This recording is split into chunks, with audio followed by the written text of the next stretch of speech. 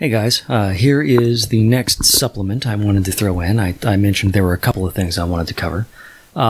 This one is for covalent compounds. We're going to go into plenty of detail about how covalent compounds form their bonds and what those bonds are and so on. But something I wanted to stress that'll probably help you to understand why I talk about covalent compounds as sharing electrons in a way that ionic compounds don't. Okay, so let's look at water. Okay, here's hydrogen, here's another hydrogen, and here is oxygen. Okay. So those are the Lewis dot symbols. This is another place they come really in handy.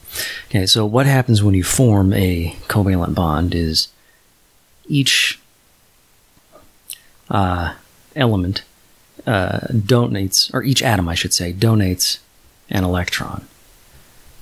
And that gets you a bond. The bond is where the electrons spend most of their time. Remembering quantum mechanics, the actual locations are a little bit fuzzy, but it's where they spend most of their time, is in between the two atoms, inside that bond. So every bond is equal to 2 electrons. So for hydrogen and oxygen, you have 2 electrons in between oxygen and this hydrogen, one from hydrogen, one from oxygen, and for this one, another pair of electrons, one from hydrogen, or one from the other hydrogen, and a different electron from oxygen. Okay.